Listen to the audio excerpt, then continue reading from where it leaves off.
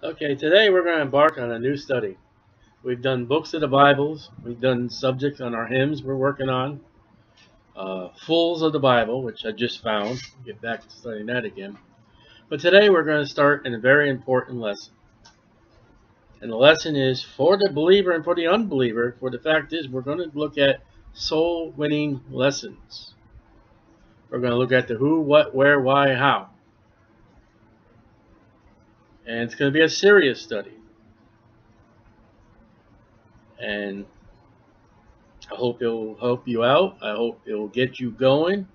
I hope it will be something you just don't listen to and then, you put it away in the back of your brain and don't do nothing with it. I hope it excites you to start. I hope it excites you to keep going. Because there's nothing more rewarding than going out and doing what God has given you ability to do. And soul winning is not for everybody because of health and handicaps, you got limitations. But still, there is the opportunity, even if you are in a nursing home, you can witness to the doctors and nurses and the aides that come into your room. As much as somebody who's got good, healthy feet and a good, healthy body can go knocking on doors. There's many aspects, and what we're going to look at the generalness. And to start off our study, let's take our Bibles to Proverbs 11.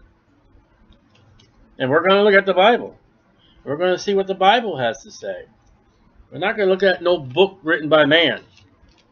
Because we don't know if a book you buy in a bookstore, on prayer or soul winning, you don't know if that guy even does what he wrote.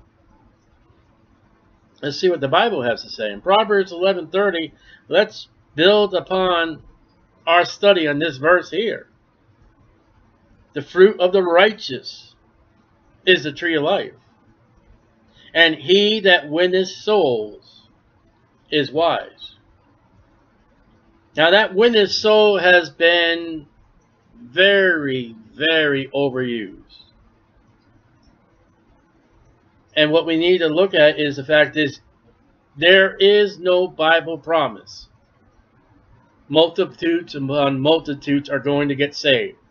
You're not going to step out on the first public ministry and get millions of people saved, hundreds or thousands. You may get one, two. But soul winning is not a notch in your belt.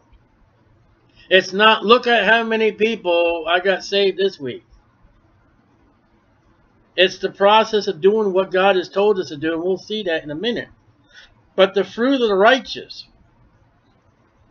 we are to bear fruit.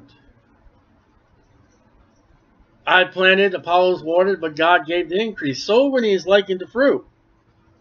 And we are a tree. And when it speaks of as the tree of life, we hold life for the unsaved man.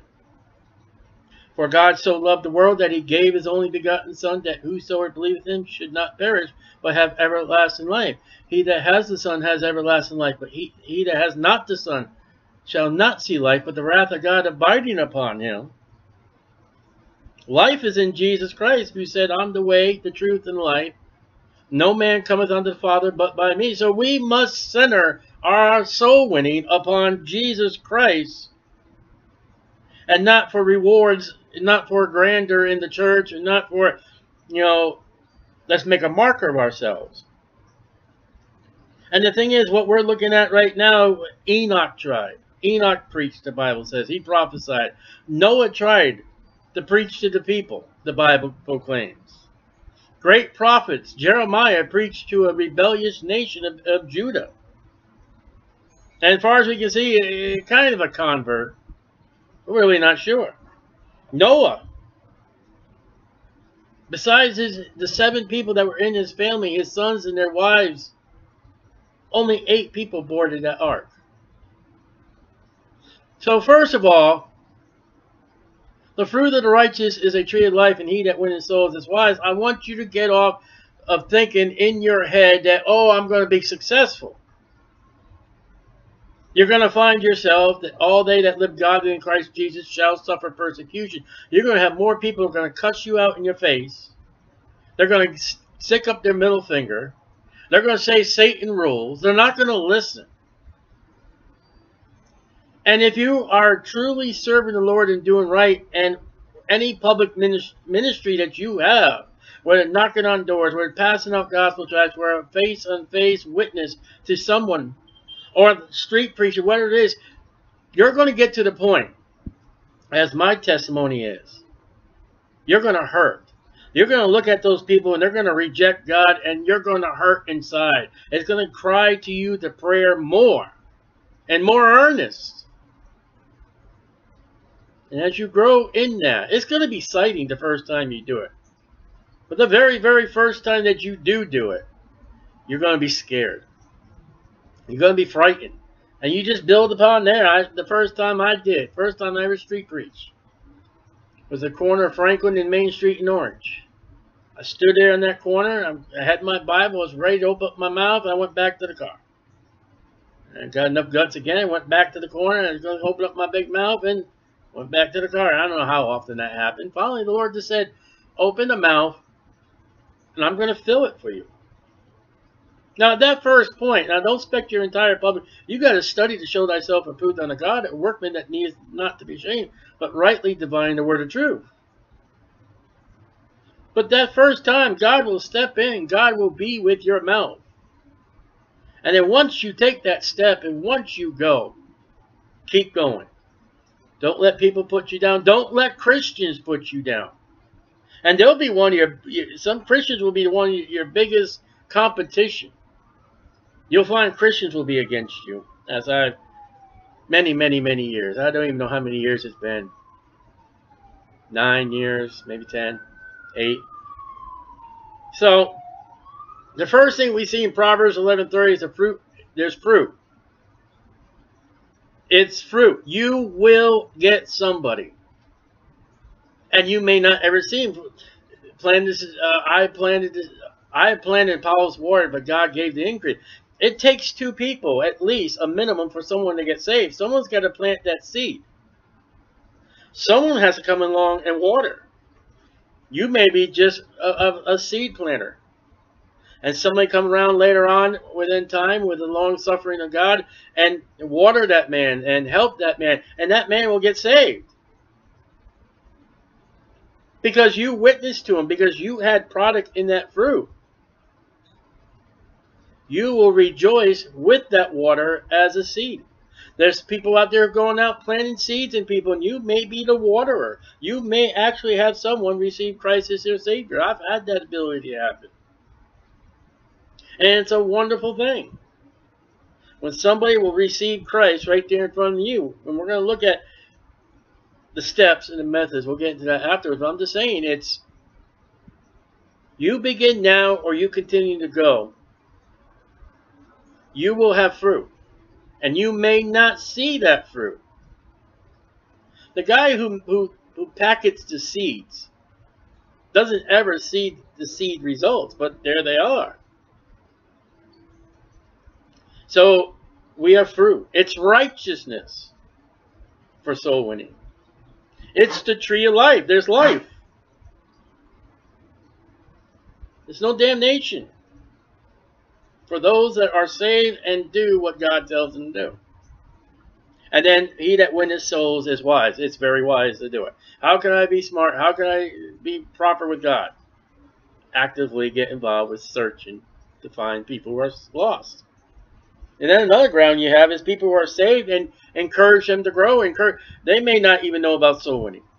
Churches are so dead today. That's one of the reasons why churches die. There is no soul winning in the church. Without it, a church will shrivel up and die. So with Proverbs 11:30, looking at that, the fruit of the righteous is a tree of life, and he that winneth souls is wise. Let's take our step now. From the beginning verse that we set forth on it, let's take our Bibles to Mark chapter 16. Now, Mark 16, Jesus Christ has died. He has been buried. And he arose again the third day. It is truly the New Testament by the death of Jesus Christ. We're still in a transition through the book of Acts from Jews to Gentiles and Jews. But the death, burial, and resurrection, which is the gospel, according to the scriptures, that Jesus died and was buried, and according to the scriptures, he rose again the third day. That's the gospel. It has happened by Mark chapter 16. And just a little side note that verse 9 to the end of Mark 16:20 are removed from modern Bibles. And you may have a Bible right now. You open up to Mark 16. You do not have what I'm going to read to you. The very first thing you need to do to step forward to get out there to be a soul winner is you got to get a King James Bible, which is the Word of God, inerrant, without error, preserved by God. Because if your Bible does not have this chapter and verses that we're going to read, you know, those modern Bibles also remove study to show thyself approved unto God, a workman that needs not to be ashamed, rightly divine the word. The modern Bibles don't want you to do what we're going to be discussing the next few weeks. So Mark 16:15, and he, Jesus, said unto them, Go ye therefore, go ye into all the world, and preach the gospel to every creature. Now that is the commission to or for saved people. That is not written to the unbelievers. He's speaking to the disciples. He speaks go. Go is a verb. It's action. It's something to do. Go. Go, I am told, is the shortest complete sentence in the English language. You can write the word go in a period and that's a sentence. That's what they say. I don't know much about English and grammar. And he tells them, preach. That's a verb. That's doing. And you say, well, what about, I'm a woman. We'll get to that later. We'll get about women and soul winning and witnessing. But right now, the very foundation, it is wise. It is fruit to win souls. And Mark 16 tells us by Jesus Christ, go. Go into the world and preach the gospel. What is the gospel? The gospel is that Jesus Christ suffered and died according to the scriptures and was buried and arose again the third day according to the scriptures.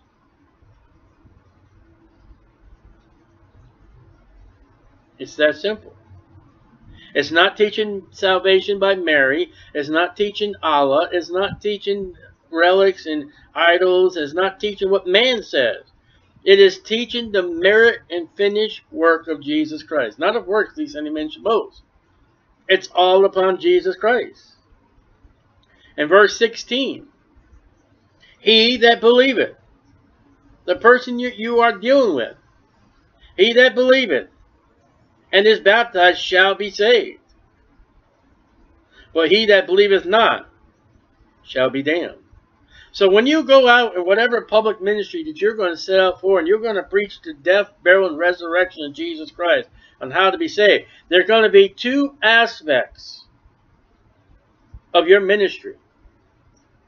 There are going to be people who are going to believe they're saved. There's going to be the non-believer. They're damned. According to the scriptures. There is no choice placed on the Christian but the hearer of the word. And now when we break it down to those that believe, now you're going to meet a lot of people who are going to come up to you and say, hey, thank you very much for what you're doing. I'm saved. I'm a Christian. And they'll have their ministry or testimony. And they'll encourage you to grow. And you'll have people come up to you. They will not believe. They will not trust Christ. They will not put their finished work upon Jesus Christ. And they'll be damned. And you got to rest assured now. One, people are going to believe. Two, they're not going to believe. That's it. Now, those not going to believe are many. For many will go to Broadway. You're going to have many people, a lot more people, who are going to go against God than a few people, few that go the straight gate that leadeth into life. Again, it's not a numbers game. It's not, look how much I've done. Because a lot of times once you go out and do that public ministry, you're going to look back like, wow, did anything happen? But God giveth increase. So we see you doing the work, going, you preaching the gospel, Jesus Christ. Don't get out there and, oh, come to my church. Don't go out there, hey, get baptized. A lot of times I don't even mention church, my church, when I'm out there. I'm not trying to get people to go to church. I'm not trying to look them at a church. I'm trying to get them to look at Jesus Christ as their Savior, never mind church. Because if they will not believe God and be damned, I don't want them in the church. If they get saved and truly get saved, the next step they do baptism, then they're going to be, okay, let's get a church and let's do right. Number one problem with churches today, there's too many lost people in them. There's too many worldly people in there that are not going, not doing. But what we're looking at is you going and doing. There will be people get saved, and there will be many that will not get saved. You must preach the biblical, the truth, the scriptural, Jesus Christ, and the gospel. And the only way to get to heaven is to the Father by Jesus Christ. That's scripture. You cannot step out any bounds outside of that. Now let's look at another good place, Matthew 28. I try to stay away from Matthew in my ministry. It's all Jewish. But Matthew 28:19. Again, Jesus has died, New Testament.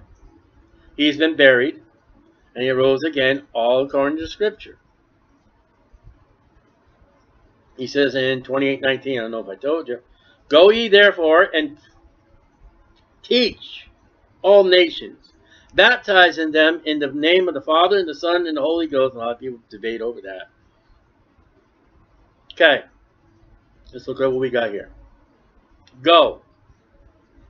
We saw that in Mark 16. That's that verb. You're not going to do nothing if you stay. Nothing's going to happen if you don't go. Listen, another wonderful ministry you can do is you can send gospel tracts in the mail. Well, you got to go get the envelopes. You got to go get the tracts. You got to go and put the stamp on it. And you got to go to the mailbox or the post office. You got to go. Get going. And you got houses. You got stores. Anywhere and everywhere. People are to be found. Now keep your place in Matthew 28. Let's go over to Proverbs 1. Proverbs chapter 1. And I will show you a street preacher.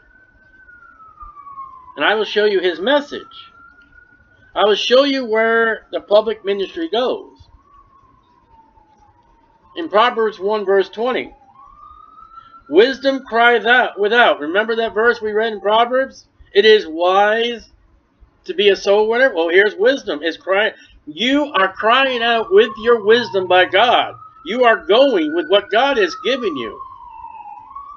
She utters her voice in the streets. Now for me, that'd be preaching in the street. That could be you going from a street to a driveway, walking up to a person's door. That could be going from a street to a parking lot into a store. She crieth in the chief place of concourse. That's business.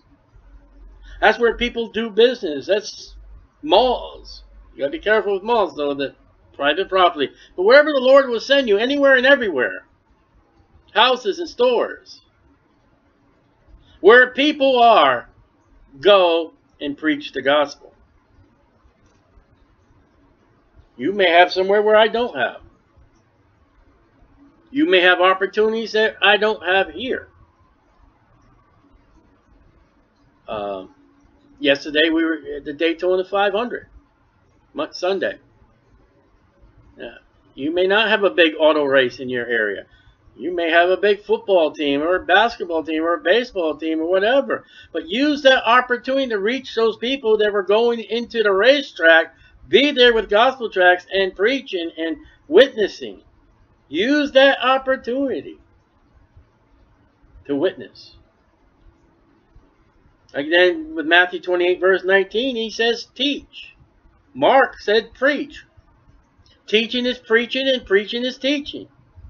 You're not always going to have a big, loud mouth on the amplifying system. I do. But there are people come up to me while I'm preaching, and they'll call me over, and I will be talking to them with a common voice and answering Bible questions, answer whatever they have to deal with. Then I'll get back with the PA. I'll pull the, I'm talking with them. I'll pull the microphone away so you can't hear us talking, or turn it off. And when I'm done talking with them, as far as my street ministry, I go back preaching. But preaching is teaching and teaching is preaching. You ought to be learning. And they ought to be learning. And it says tell. Preach and teach about the salvation of God by Jesus Christ. Again, keep your place in Matthew 28. Let's go to Acts 16. Acts chapter 16. We're going to see a lot of scripture. And you're going to have to learn how to open up your Bible and get into your Bible. You're going to have to memorize verses. I'm in John 16. Acts chapter 16. It's going to take a lot of preparation. It's going to take a lot of work. It's going to take a lot of time. It's going to take a lot of tears and prayer. Acts 16:31. Verse 30. And they brought them out and said, Sirs, what must I do to be saved? Oh, man, if you can get somebody to say that, that'd make your whole year. I have not yet found one person come right up to me and say, what must I do to be saved? Now, I've dealt with people and they've turned to get saved, but what do you do? And they said, believe on the Lord Jesus Christ, and thou shalt be saved in thy house. That's what you tell them. You tell them believe, and we'll get into that. It's Jesus Christ. And that will bring you salvation. You got to tell them that because they don't know. You cannot go into the public ministry assuming they know. There's a lot of people today who never even heard Jesus or any of the stories in the Bible in modern America. And that's becoming worse and worse as they're removing God from all over.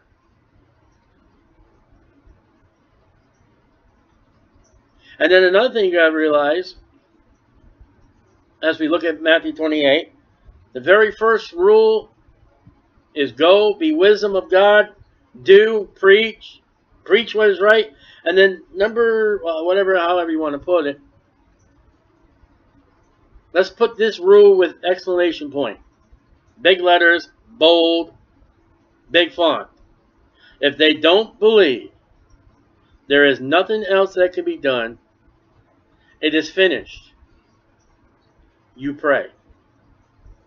If you're not getting anywhere with this person, and he's fighting you, and he's fighting God, you're done. Don't waste any more time. Because you're not going to get someone saved by fighting it about, arguing about, grumbling about, and then get them to say this prayer. No, that's absolutely not. That's how those that, he that wins souls is wise. Look at all the belt, look at all the notches on my belt. And all they do is they make them say this prayer that don't mean nothing. Better leave the person without salvation than believing he has salvation and he doesn't have it at all. It's what we call easy believism. Not everybody you're going to witness to, I don't know how often you're going to hear this by me, not everybody you're going to witness to are going to get saved. What you do, the best thing you can do is, what I do is get their name. And put their name in your prayer book and pray for them. You may be just a seed bearer. There may be watering to do. But never get someone just to say a prayer and okay, now I'm done. Next person. Never. And if they do believe, well, they got baptism in the future teaching. If they honestly receive Christ as their Savior, that's not it. You got to, the Bible says be baptized. You got to get them in the Bible-believing church. You got to get them in the Bible. You've got to take them on as a child that needs to grow and learn how to walk again. Remember, soul winning is not, okay, they said this prayer, here's my notch, next. It's never an assembly line. If you were to get someone who will receive Christ as their Savior, now you got to take them under your arms. Now you got to raise them up because they become new babes, born again, new babes. They don't know anything about the Bible. They don't know anything about Jesus Christ. And you send them out in that world and some wolf is going to get them. Now the baptism here, we'll look at real quick, is to be done by a local pastor of a church. It's not usually done by an evangelist. I've heard people, they witness to them, then they take them down to a river and get them baptized. And are you a pastor? Well, no. You're going against the Bible doctrine. They got to be put under authority of a church. Now let's look at 1 Corinthians 1:17 and keep your place in Matthew 28. See, everything has scripture. 1 Corinthians 1:17. This is Paul the missionary. 1 Corinthians 1:17. For Christ sent me not to baptize, but to preach the gospel. We are missionaries when we're in a public ministry. Well, I'm not in Africa. No, you're in your neighborhood. You're outside your city. You may be in another city. You may not be the pastor of a church, but you're a missionary. When you're carrying the Bible and the gospel to lost people, you are reaching out to people as much as a missionary does on another field in another country. You're doing the same work. And if somebody were to get saved as a missionary, you're to grow that person in Christ. In John 4:2. John chapter 4 verse 2. Let a local pastor with King James Bible believing church do the baptizing. But that's the next step. And it says, though Jesus himself baptized not, but his disciples. So it says be baptized. So as a soul winner, we go out there and get saved and, oh, someone got saved, I'm to baptize them. You got to follow the scripture. Even Jesus Christ didn't baptize. Paul baptized a few, but not all. Now, baptism is not the means of salvation.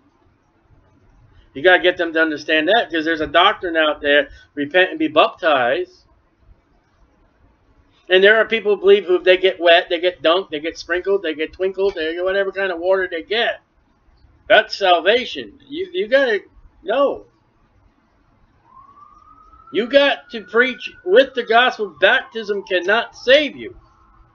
Baptism is a public confession that I'm standing before the church, I'm standing before my friends and family, I'm standing before this group of people, I am acknowledging I have received Christ as my Savior. This man called the pastor is going to put me under the water. That's going to symbolize death.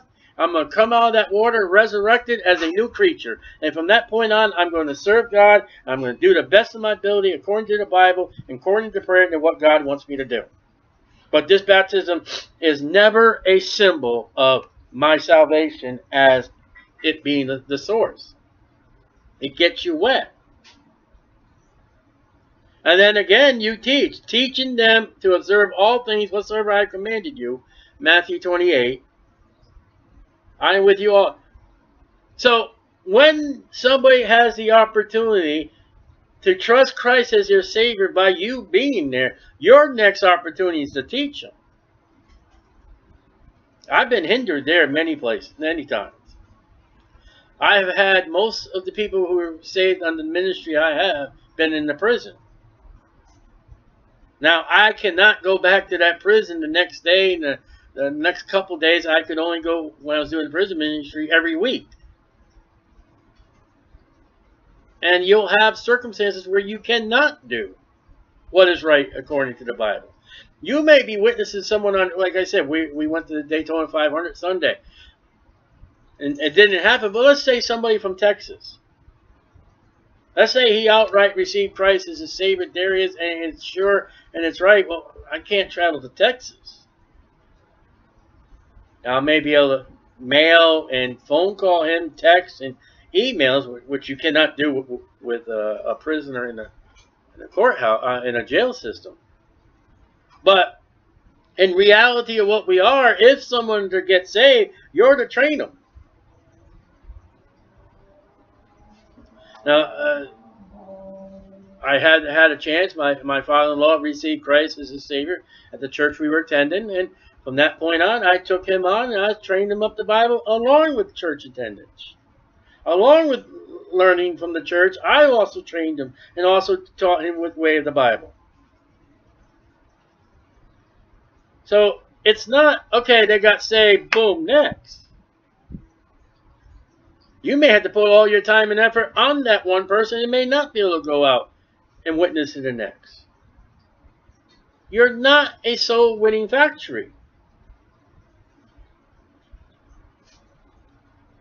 And you got to grow as a Christian. And they got to grow as a Christian as were any child. A child does certain things by certain ages.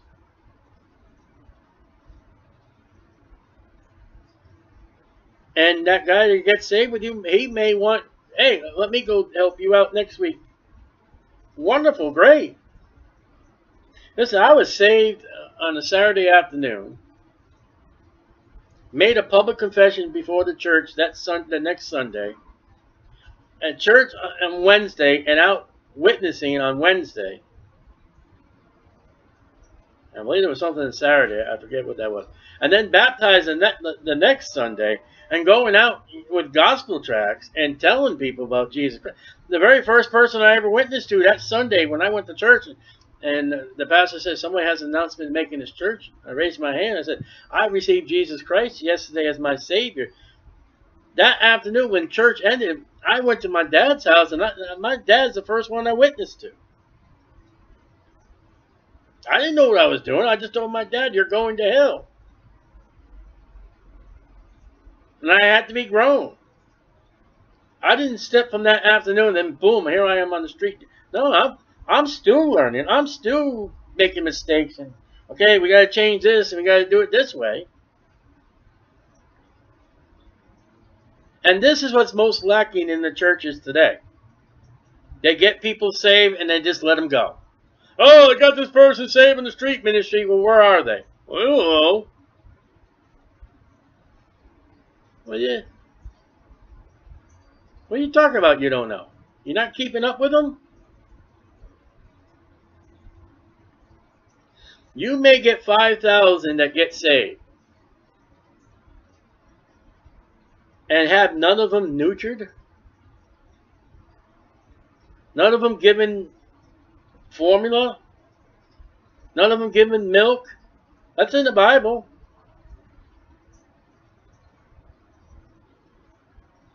You leave them out for the wolves. And I'm going to tell you, the biggest wolf you got is the Jehovah's Witnesses. Somehow they prey upon new Christians and they bring them into their indoctrination that Jesus is not God and God is not Jesus and Jesus is coming back, you know, and all this other nonsense that they teach. And if you sell the most magazines, give out the most magazines and all of this kind of junk. And then they become spiritual retards. And I'm not making fun of retards. But most Christians who are spiritual retards that have not grown is because no one took them under their wing to help them grow. And I'm one of them. The man that witnessed to me. All right, he got saved, that's it. Boom, close the book. And believe it or not, when I started serving the Lord and started stepping out and doing what the Bible tells me to do, that guy turned his back on me, and that church turned their back on me. That's just telling you. All they that live godly in Christ Jesus shall suffer persecution, and the biggest problems you're going to get will be from other Christians. Now, what is this growth I'm talking about? Let's look at 2 Peter. You don't need to keep Matthew. 2 Peter, verse 3. 2 Peter, and we're going to learn all kinds of other things besides soul winning. We're going to look at Bible doctrine. Excuse me. Sorry. 2 Peter 3:18.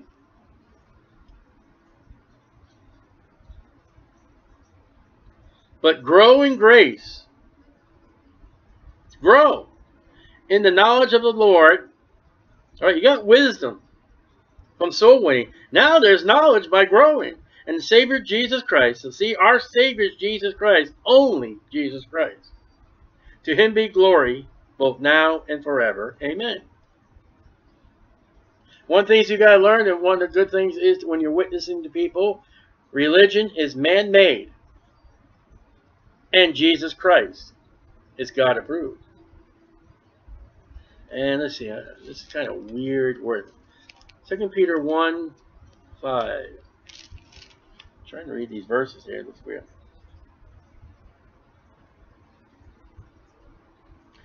First Peter 1:5. And beside this giving yourself to go to the lost and dying world, giving yourself to find a Christian that needs to grow. You thought I was talking about money. Giving time to study Scripture so you can witness. You can call it from memory. All diligence. It means really making sure it's right. Add to your faith virtue, strength. And to your virtue, knowledge. There's that knowledge again. And to knowledge, temperance. You're going to have to learn that one. When that guy is cussing you out in your face and flipping you off and ready to punch you, you got to stand there calm, cool, and collected. With a smile. Because the moment you frown, he sees he's got you. Temperance is needed when you're knocking on doors, you're passing out gospel tracts, you're dealing with somebody one-on-one, you're street preaching, you're working at a booth at a flea market or at a yard sale. You're going to need that temperance. And to temperance, patience. That's a hard word. You will go weeks, you will go months, you may go years without anybody listening to you, as far as you know. But you don't know what happens when they leave you. But right there in front of your face, what your eyeballs can see, what your ears can hear, and what your nose can smell. You may not see no rewards or fruits. Patience. And patience, godliness. You got to act right. You got to do right. Like I said, when I first began soul winning, I was smoking cigarettes when I first saved. With Marlboro t-shirts. You got to grow in that grace. You got to get godly. You got to be right. You got to have the right verses. You got to have the right Bible. You got to have the right message. There are Jehovah's Witnesses out there just as much on the street as much as Bible-believing Christians. And the godliness, brotherly kindness. You got to be kind. You got to be respectful. You got to be polite. Yes, sir. No, sir. No, thank you. And the brotherly kindness, charity. And if these things be in you and abound, that make you that ye should neither be barren or unfruitful in the knowledge, again, of our Lord Jesus. So, when you see this list given in 1 Peter chapter 1, that list is needed to be the public ministry so you can gain fruit and grow and get knowledge. I'm gaining knowledge each and every time. I've got to set new rules. I've got to do new things. Somebody comes up and does something to us. Oh, we can't do that no more. Sunday, we've been at this place for 3 or 4 years now. And we got to look around. Oh, you know what? It's not as busy as it used to. Now it's do we go one more year or do we move ourselves? And then if we move ourselves, we may be in someone else's territory. Now it's the opposition I get from street preaching, I got to do something. I got to think quick. And I got to know my boundary lines. I got to know the law.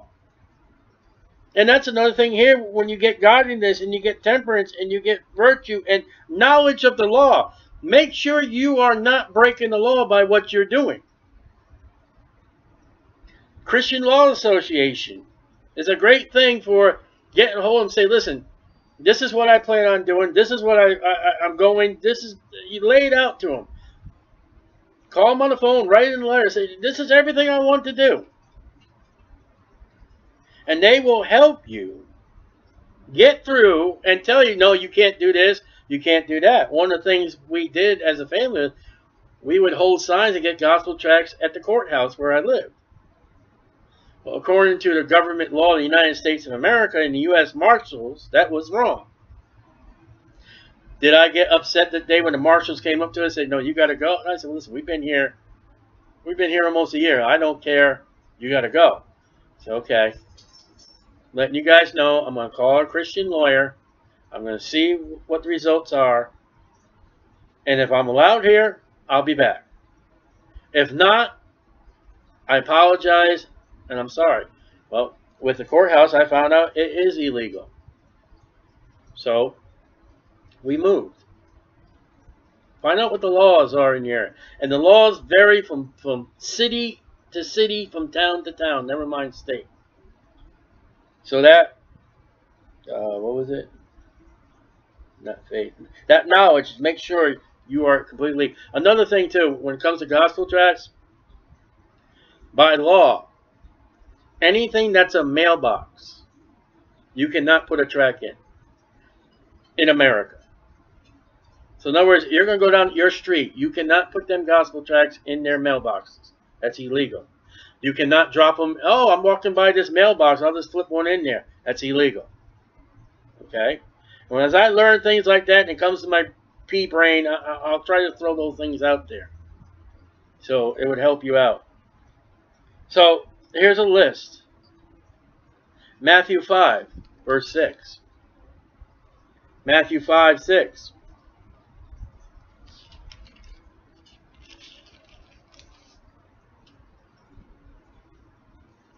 Blessed are they which do hunger and thirst after righteousness, for they shall be filled. When you get into the public ministry, whatever, I'm going to say public ministry, whatever you plan on doing, or maybe you don't even know yet, you got to be righteous. You got to be trying and doing right. You got to be prayed up, and your sins have got to be confessed and put under the blood of Jesus Christ. Or you're nothing more than that lost man. And then you'll be filled. And you'll be ready the next time. And that knowledge we're looking at, here's something else too, in being filled. Alright, you go out there and let's say, let's pick a Catholic. Because I was a Roman Catholic before I was saved. And you go witness to that guy and he puts you in the dirt. Man, he runs you over with a Big Mac truck.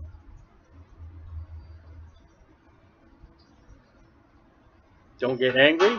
Don't get upset by that 2 Peter, verse 1, 5 through 8. Keep the virtues, keep the strength, keep the patience, keep the virtue. Let him bury you. Because he's not going against you, he's going against God. But take where you lost in the knowledge of the Bible. Say, you know what? Okay, that guy got me on that one. I'm going to search the scriptures so the next time somebody gets me with that, I'm going to have a Bible answer.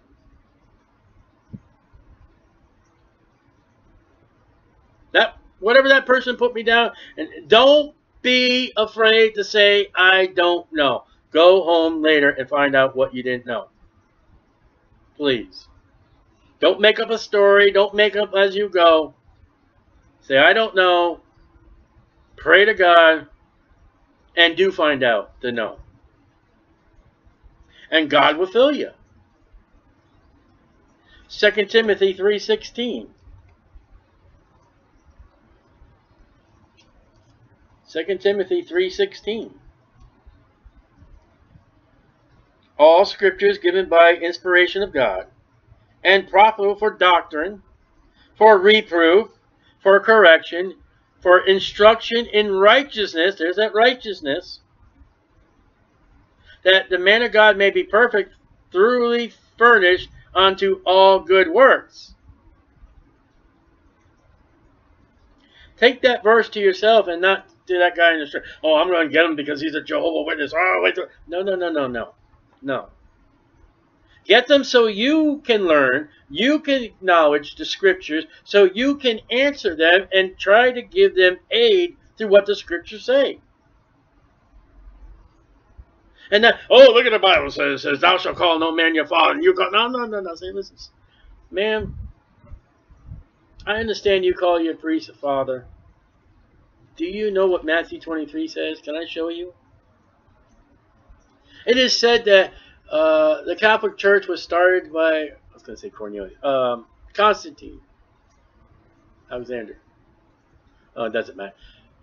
Can I show you in the book of Judges, way before the birth of Jesus Christ, the Catholic Church and a priest and a young man being called father and having the idols and having the wardrobe? Can I show you? To help them see the error of where they are and what they're doing. And as for you with verses 16 and 17 in 2 Timothy, so you can learn, so you can have correction. You may have taught somebody wrong on the street accidentally or willingly. Don't let that happen again. I had a verse, I say it's right here in my coffee cup here, my pen cup. I would say and preach, there is none good, no, not one. I preach that. There is none good, no, not one. And one day reading my Bible, I realized there is none that doeth good. I was in error. I was misquoting the scriptures. So I corrected myself and memorized that verse. So now when I do quote Romans 3:12, it is none that doeth good. See, you're going to make mistakes. You are not perfect at this.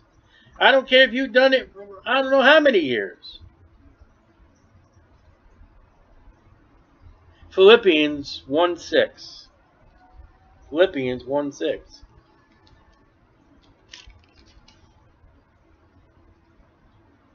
Being confident of this very thing, that he which had begun a good work in you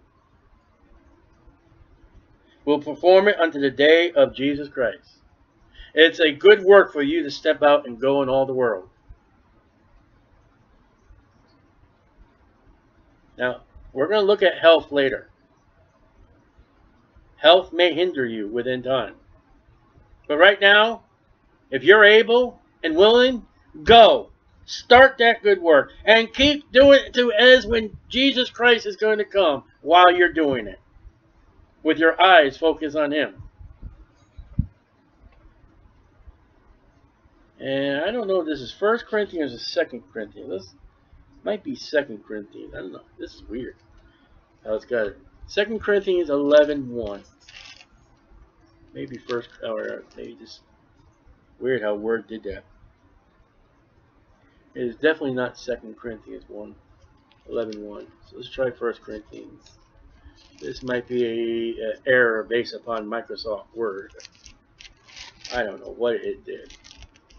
Let's take 11:1.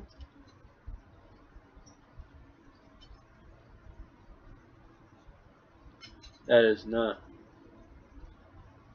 Alright, scratch that out. But I apologize for that. I think you make mistakes. Ephesians 4:12. I don't know what that was. Ephesians 4:12. For the perfecting of the saints, for the work of the ministry, for the edifying of the body of Christ. Look at verse 11. He has given some apostles and some prophets, some evangelists. That's the work of a soul winner. Evangelist, missionary. And some pastors and teachers. That's what Matthew said. It's the perfecting of the word. You will meet people who are actually saved while you're out there witnessing, and they won't have the foggiest idea what you're doing, especially if you street preach. You'll get more people coming on. That's not what Jesus would do. Judge not, lest you judge. But you'll get people, you're going to have to explain what you're doing. You're going to have to show, for those people that are saved and don't know, you're going to have to open up the Bible and show them the Word of God. Growth. For the lost to know Christ, for the saved to go better in Christ. 1 Corinthians 3:2. I hopefully this one's right. 1 Corinthians 3:2. I think word likes. Alright, here we go. I have fed you with milk. That's what you give a baby. Milk. And not with meat. For hereto ye were not able to bear it, neither yet now are ye able. When you're in a street ministry, it's not the 7 trumpets of the Revelation. It's not the mystery of the Trinity. It's not how many animals were in the ark. Where did Cain get his wife? In the public ministry, throw those questions, those arguments in the garbage, and it's about Jesus Christ, the blessed hope, that he suffered and died for your sins, that you may obtain eternal life. That's it. Any stupid questions, avoid them. If you're with a lost man, deal with their heart as a lost man, and they need to be saved, because you can teach them anything without salvation, the Holy Spirit, they ain't not going to get it. Now, if they're saved and they come up to you and they really want to know, set up a Bible study with them. Outside the public ministry. Don't have the public ministry as your teaching. Start another ministry of training Christians, but let that not be your public evangelism. You know, the doctrine of, that's not the place. And there are a lot of people who will come up with you. I had a guy come up to me the other day about, Adam and Eve's children, incest. I only answered this question because we were in the car, we were getting ready to go, and it wasn't a public ministry. Had he asked me on the street while I was preaching, while I was dealing with somebody, like, sir, if you stick around for whatever, how many minutes, maybe I'll sit down and talk with you, but I would probably deal with his soul. That's not the place. And you're dealing with people who are not saved. They don't even get milk. They get the fire preaching of hell. In 1 John 2:14.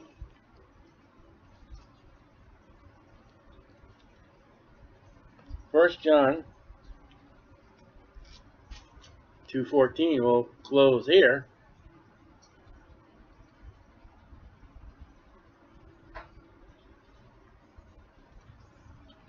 We got a note.